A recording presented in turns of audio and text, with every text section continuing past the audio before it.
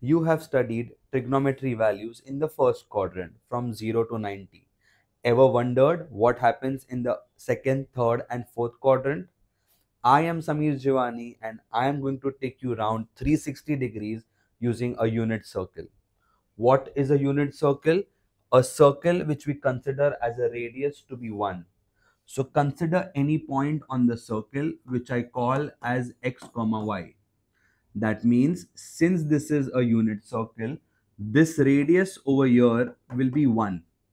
Now, can I say this point over here when I drop on the x-axis will be at a distance of x, and this value over here is at a distance of y, and hence this height also over here is y.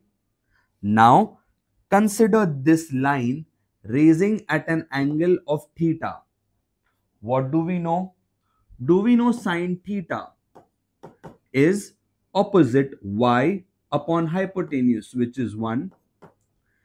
And do I know cos theta is adjacent x upon hypotenuse 1? Hence, can I say this x comma y is actually cos theta comma sine theta? So, this value over here, x comma y, is cos theta comma sine theta, which is positive in the first quadrant.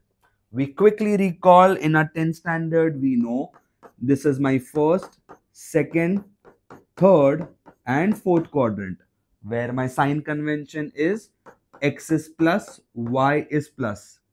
X is negative, y is positive. X is negative, y is negative, and over here x is positive, y is negative.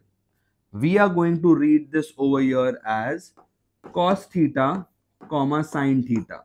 Hence, in the first quadrant, cos and sine and hence tan, all my trigo values are positive. In the second quadrant, cos is negative but sine is positive. In the third quadrant, cos and sine both are negative, hence tan is positive. And in the last quadrant, my cos value is positive.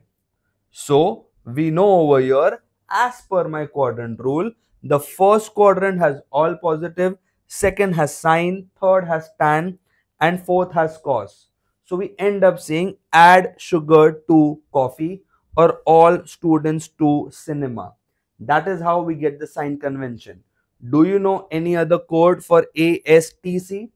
Share that with me and let me know. Happy learning.